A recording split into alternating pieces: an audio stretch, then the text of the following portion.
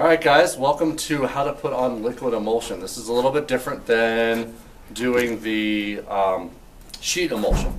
So you'll need these tools when you come in. First thing, gloves. Okay, you'll need these because if you get any of this on your hands, it's a lot easier just to take the gloves off than to wash it off.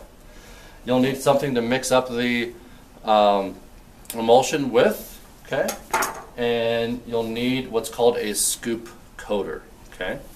The liquid emulsion is in this red container here. So I'm going to scoop this out of the way so you can kind of see some of this. First, we'll need to open this up. And if it's been sitting for a little while, it settles. And you'll need to mix up the emulsion. The emulsion's light sensitive too, guys, so obviously we have to have that light safe light on as well. So when we open this up, you'll kind of see your emulsion that's in there. Okay, kind of see that. Yay. Now, it might not look like it needs to be mixed up, but you always should mix this up. Okay. Can you grab me some paper towels over there too? That's the other thing you might need is some paper towels too. Okay. Okay. I'm going to mix this up. And this is like Elmer's glue, okay? Elmer's glue dries in the air, okay? So you don't want to leave this top off for too long, okay? It's all mixed up. I have the paper towels here too so I can wipe this off when I'm done. Makes it a lot easier to clean off by wiping it when I'm done. The scoop cutter comes with this rubber protection thing, guys. It's really important that you take this off first before you fill it up. Okay. Put this off to the side. Always put that back on after you're done too. You want to make sure that this is a nice, protected, clean and straight scoop coater. Any dents or anything like that will have problems or issues with putting that emulsion on. So make sure that this is clean, doesn't have any dents. If it has any dents, come let me know because we might have to fix it. Okay. Scoop coater is great because it sits just like that. And now I can take my emulsion and I'm just going to fill up my scoop coater. How far? How far is a great point. It depends on how many screens you're going to do. You can always put it back when you're done. It's always easier if you guys fill it up about halfway full. So you don't want to overfill it because then it just makes it harder to put the emulsion on. Okay, it's about halfway full. It makes it pretty easy. Okay. Guys, when you're done, you put the lid back on. You don't have to close it, but just keep the air out so it doesn't dry out. Okay. Set it off to the side. This. There's my scoop coater filled with my emulsion. The next thing you guys will need is your screen. And you'll need a screen holder too. You don't have to use a screen holder, but man, it works so much nicer when you have it. Okay. I have it so there's some rubber stoppers under here, so that goes right up against that to keep it from being pushed back. Don't do this because if you put it up there, when you start to put your emulsion on, it's going to slide away and you're going to be frustrated. Put it so it's up there like this, guys, up against that table, and it'll work out great. Okay. And then the screen fits right in there. Okay. We're going to use our scoop coater. And Aiden, can you grab me that? There's a little scoop coater right behind you. If you look right up above there, there's a little one. No, in that cabinet right there. See it? Yeah, perfect. This will help out with things too. Awesome. Here's a little one. You guys can kind of see how this works. Okay.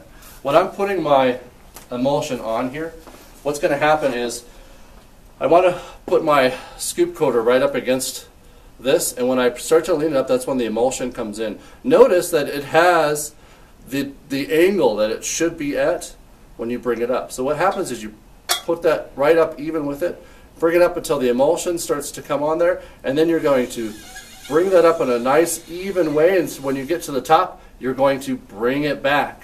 Okay? And you want to make sure that you bring it back so the emulsion goes back in here, so when you pull it away, the extra emulsion's in here. If you don't do that, what would happen, guys, if I had my emulsion like this and I brought it out like that? You just keep pouring out? Yeah, it would pour all over the place. Okay? So it's a little bit of a practice. So when you have it up here, emulsions like this, you're going to bring it up. When you get to the top, bring it back, and take it off. Okay? So you'll watch me do this. Guys, when you do this, you only need to do one on each side, and that's how it works. The scoop coater that I have is just big enough, guys, to fit across your screen. Okay? So when I have that on here, so you guys can see, I'll do this. Oh, very loud noises, oh. But now can you guys see this angle a little bit better? Yep. Okay, good. And we're going to bring this right up to this angle. The emulsion's going to come right on there. Now once it starts touching all the way across, then I'm going to bring this up in a nice, I'll come up to the top, I'm going to bring it back, emulsion comes off, and lift it up. There you go. One side. Can you put the extra emulsion in the bucket? You can when you're all done. We're going to be doing multiple screens, so guys, when you're finished, turn it around because you want to do the other side too. Okay? Same thing. Now, if this happens to sit for a while, guys, take your paper towel, wipe off this edge, because you don't want to have that. What happens is this will dry and then you'll get a dried mess along the side. Make sure that that's clean, okay? Same thing, guys, we'll bring this right up against this so that emulsion's on there. Okay. And then